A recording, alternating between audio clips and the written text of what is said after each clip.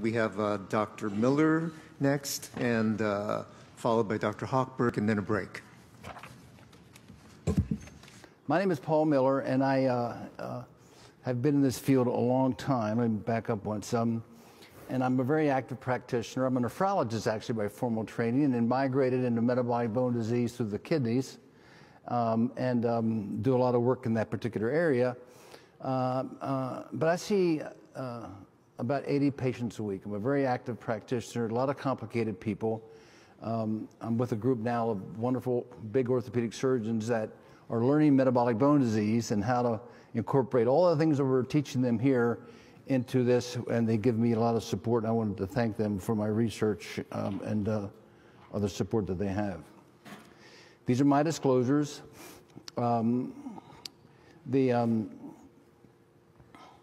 So the summary of the findings, when I was asked to present this more clinical approach, I think some of these are critical and just don't get addressed very well.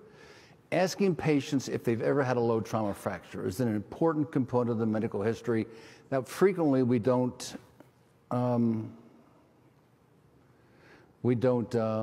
ask. Height measurements and doing spine x-rays or VFA on those patients with a loss of height more than 1.5 inches should become a standard of care, and maybe should be a quality measure for payment. The diagnosis of osteoporosis based on fracture trumps T-scores. That's not a political comment. It's simply the fact that regardless what the bone density is, the presence of a low trauma fractures makes the diagnosis regardless of the T-score. That statement cannot be overemphasized more because of the fact that we have a huge problem in clinical implementation of insurance companies denying payment because the patient doesn't have osteoporosis. The T-score certainly does not trump fractures. Fractures make the diagnosis, period. And there are many diseases that we treat that have impairment bone quality, which is the other half of bone strength that we can't measure in clinical practice, such as diabetes or people on steroids or people with more severe chronic kidney failure who fracture because they have a bone quality issue. And fractures demand a secondary workup and treatment. Not all kinds of fractures are postmenopausal or male osteoporosis. We have to think about other diseases that can cause fractures, such as osteogenesis imperfecta or osteomalacia, or some of the rare bone diseases that we follow very carefully as well, such as TIO or hypophosphatasia. This was the NIH definition of osteoporosis that was printed and published in 2000. And today, here in 2018, it still stands firm. A skeletal disorder characterized by compromised bone strength, predisposing to an increased risk for fracture. Bone strength is a composite of bone density, which we can measure, and bone quality, which we can't measure in clinical practice. Irregular bone score gives us an indicator, but is certainly imperfect. So bridging the gap, research, knowledge to practice, I've divided this into the left-hand side of what research shows, and to the right-hand side where the gaps are. One, research has shown definitely that specific low trauma fractures in patients 50 years of age and older is the single greatest risk factor for a second fracture. The gap, practice gap, most physicians don't even grasp this message. It's not impugning the busy physician that Dr. Gill sees with all the primary care problems that they do. It's simply that the message has not gotten through. They do not look for the asymptomatic vertebral compression fracture, and again, don't know that fractures are the key to making the diagnosis above and beyond whatever bone density number is there. Two, the research has shown that treat the 50 year of age or older with either gender fracture with pharmacological therapy, again, independent of the bone density number. And a lot of this is addressing the payer denials and problems. And of course, Dan Solomon's great data shows the falling rate of pharmacological treatment even for a hospitalized patient with a hip fracture. And hopefully FLS implementation might address this. This is one of many studies to show that a low trauma fracture, in this particular study by Coltsbücher, wrist, vertebrae, and hip predict fractures at other skeletal sites, whether it be soft, whether it be our NORA data in terms of Colles fractures. The fracture is symbolic of systemic skeletal fragility, and that's how I convey that to patients. I only had a wrist fracture, doctor, but yes, you have a high risk for hip fractures as well. And that is a message that needs to be conveyed with greater articulation. Research and gaps, treatments. Research has unequivocal evidence that pharmacological therapy with FDA-approved agents reduces the risk of fracture in postmenopausal women, in men, and in glucocorticoid-induced osteoporosis.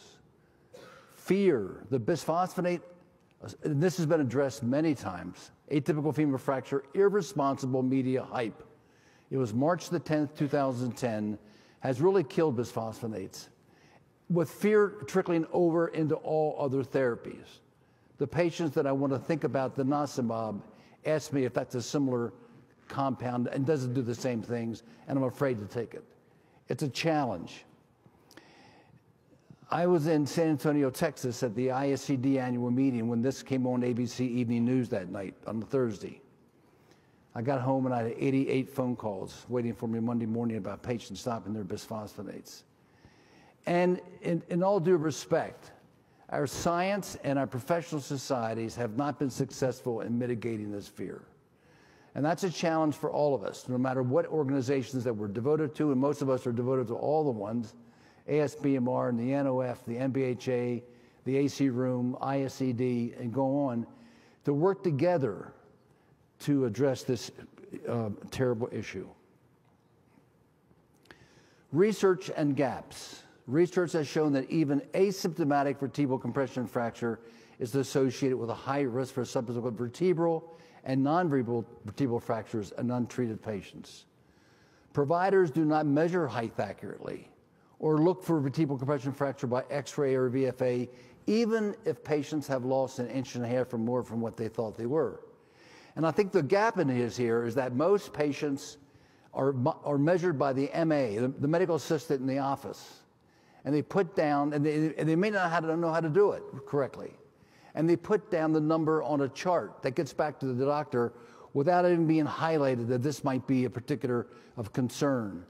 I'd like to see the ability of the MA who measures the height to automatically be able to order the X-ray so they can do it right there at the point of care if somebody has fulfilled that criteria. That would be a bigger, major step forward. Right now, it's not allowed in the healthcare system. This is a picture on the left of the late Betsy McClung doing her measurements accurately on a stadiometer on a patient who was totally asymptomatic, but had lost 3 inches in height. And the X-ray to the right shows the vertebral compression fracture. Changes the diagnosis, changes the risk, changes the management if that is found. So I think Richard probably showed some of these from the UK. We worked very hard with multiple organizations to get Medicare to cover these for certain indications of when to do an X-ray or a VFA. And certainly somebody with a height loss ought to be number one. I mean, we miss that all the time. The steroid stuff Ken can talk about more later, but these are some of the indications that are reimbursed currently for when to do these measurements. This is from the NOF guidelines. Though often unrecognized, identification of vertebral fractures is important. A vertebral fracture, clinical or morphometric, is the indication for pharmacological treatment. Once the workup for secondary causes, including things that we see commonly, celiac disease and other kind of issues, are ruled out. The consequences of these fractures are enormous. We deal with these day in and day out. They have an increased risk for falls. They may have no pain, but they've lost balance. They're going to have more fractures if they're untreated. And there's a high mortality. This is a slide from the Dubos Australian population studies looking at survival by type of fractures in women on the left over a 10-year period, actually maybe up to 20-year period, under the age of 65, from 50 to 75, and men on the right. And the different colors, the different types of fractures, the blue being hip fractures, the green being vertebral fractures. And look at it, this is not picking out, but the men. The blue line shows their survival after a hip fracture. But look at the green line. In the earlier years, it's even faster and more mortality than hip fractures. And there are multiple reasons behind this. It may be the diseases that they accompany, but these fractures are significant, and we miss them, and we can't take them lightly. Low BMD is a strong predictor for future fracture, yet DEXA accessibility is declining. Despite the great recommendations of the United States Prevention Services Task Force and the U.S. Surgeon General's Office that all postmenopausal women obtain a BMD at age 65, regardless of risk factors, the number of DEXA machines available in the United States has declined by nearly 50% in freestanding facilities. In Colorado, we've lost half. If you don't have the machine, you can't test. You can't make a diagnosis. You're not going to treat. Associated with the lower accessibility of DEXA machines, the number of people being screened for osteoporosis as a consequence. This is not case-finding strategies. This is a recommendation for population screening. The number of people being treated has steadily declined. And the major reason for the decline in most osteoporosis diagnosis is the cut in DEXA reimbursement in 2012 from $124 to $34 for Medicare. This has never been a cash cow. If we could just get it to break even, we'd see this field turn around to some degree and membership in many societies increasing.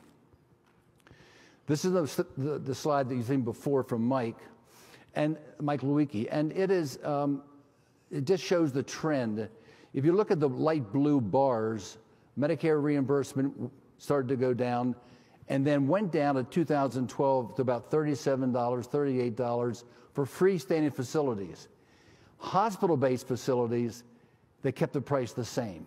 This was a broad radiological change for all radiological devices, where reimbursement for hospital-based facilities was maintained, for freestanding facilities was cut. To me, that's discrimination. But the point is that if you have a machine where the break-even, and we've calculated this, is about $90, and you're paying them $37, you can't keep it open. I'm blessed that I can keep my machines open because of my research grants, but I'm different, and I'm lucky, and I'm blessed for that. But this is what's happening, and what that trend have been diagnosis going down, number of people, DEXA testing going down, and of course, the number of people being treated going down. Age and risk. This was the first study, 1988. Connie Johnston, University of Indiana, and the group, and SUI, showing the relationship between low bone density, age, and fracture risk, so that the fracture risk doubles by decade of age at the same bone density. This was a great landmark study, and it's been repeated many, many times by other work. There's a couple of points in here. First of all, if you take a look at the 50 to 59, it's pretty flat. It's a little increased. And our recommendations are guidelines, if you're postmenopausal where the average age is 51 and you have a T-score of -2.5 to treat. I think a healthy person doesn't want to get treated at 50. And those guidelines have to be changed. We're over-treating the low-risk people, and as you know, we're under-treating the high-risk people. So fracture risk doubles by decade from 50 forward, even at the same T-score. The reason for this well-documented relationship is due in part to increased fall risk and also deterioration in bone quality with age, which is half of the bone strength. There are no office-based bone quality measurement tools, and I would love to see all the great scientists that work in this area get together and develop some affordable office-based quality measurement. But the lack of the knowledge of the age-risk relationships leads to over-treatment of low-risk people and under-treatment of high-risk people. Fracs. We were on the fracture committee. It's a great piece of work. But as we look back on it, try to use it, I think one of the greatest faults of FRAX, if I can use that, is that it never captured fall data. It's a health economic model, where if one were to reassess FRAX with a drug price of $14, you treat everyone.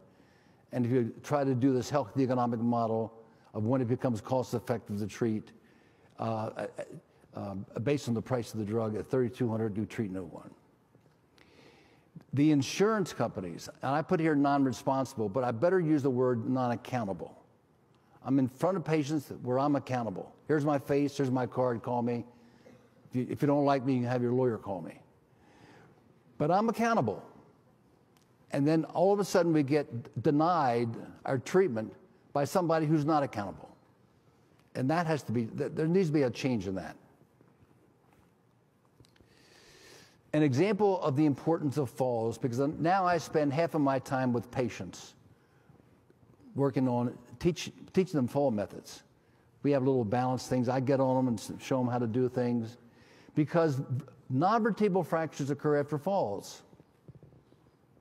If we reduce the risk of falls, we reduce the risk of non-vertebral fractures.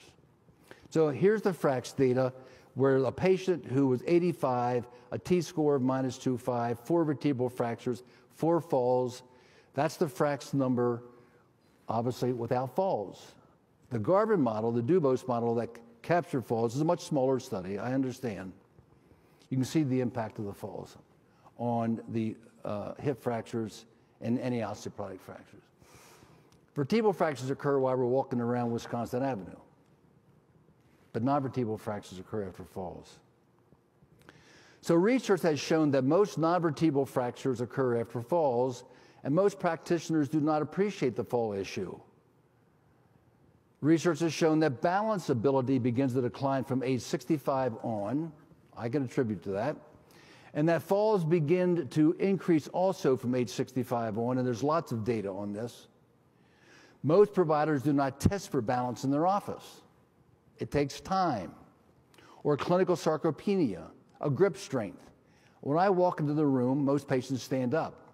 I don't know if that's for respect or whether or not I'm just getting older. But they stand up, and I watch them how they stand up and see if they can get out of a chair without using their hands. Simple things, observations that begin to make me think to focus on certain areas. And we discuss all kind of fall prevention strategies and get people into PT, yoga, Tai Chi, Pilates, anything at all that will keep in their minds the fact that they've got to work on this particular issue. We don't spend enough time with this. Advise against the risky behavior of fall. This is a slide given me by Nelson Watts. We do this all the time. And we see patients do this all the time. And after you have fallen and you're broken, you go, boy, that was a stupid thing for me to do. But that's human behavior. The other thing about the steps that I wanted to point out is that we always point out to patients, what's the most dangerous step going down? It's the last step. They're looking ahead. It blends into the floor. We see more lower extremity fractures with the last step. I'm going to write a little paper called The Last Step. So we have a lot of work to do with patients that doesn't cost a lot of money and doesn't expose them to medications, which I use a lot of. But the fall risk is something that needs to have a major emphasis in this particular area. Key recommendations: educate, train, and retrain all providers that a single low trauma fracture in either gender, and you can include the other major fractures that were captured in FRAX, from age 50 on and older is the single most important risk factor for future fracture, independent of the prevailing BMD or T-score. Height measurements and acting on substantial height loss should become a performance measurement for payment. Mitigating fear of all of our FDA-approved treatments for osteoporosis is a constant physician-patient dialogue. We spend so much time at this. Increase DEXA reimbursement to at least a break-even amount would be a huge step in the field. And fall prevention strategies that are maintained throughout life should be discussed annually from age 65 on. And with that, I'll end and say thank you very, very much for your inviting me here to